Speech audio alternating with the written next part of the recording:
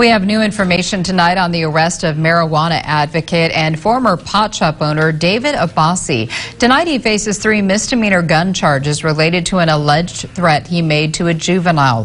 The 40-year-old Abbasi routinely speaks in front of the Board of Supervisors, demanding the county legalize marijuana. He owned the Green Cross Collective on Chester Avenue before it was raided, a raid Abbasi said was unconstitutional.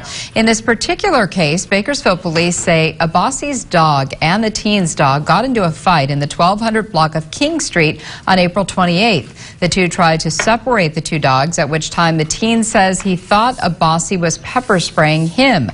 The teen then struck Abbasi, and BPD says Abbasi brandished a firearm at the juvenile. BPD says Abbasi does not have a concealed weapons permit and was carrying the firearm illegally. Abbasi was arrested today on a warrant. BPD says several other firearms registered to Abbasi were seized. He is due in court next Tuesday, but of course that is subject to change.